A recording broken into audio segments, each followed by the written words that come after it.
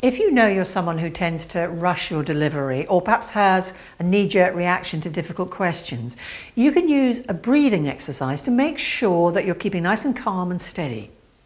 Now, I previously showed you the flower and candle breathing exercise where you imagine you're smelling a flower and then a little pause and then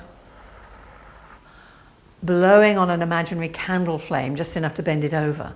Use this, but add in a little section where you pause.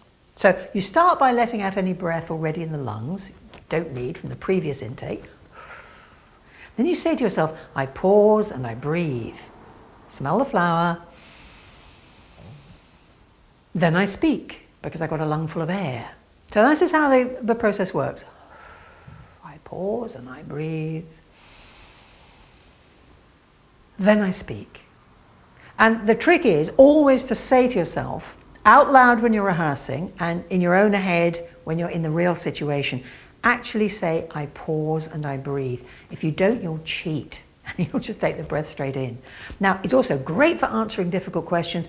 As you're pausing and breathing, you can be nodding sagely to show that you understand the questioner's point of view and you're taking their questions seriously.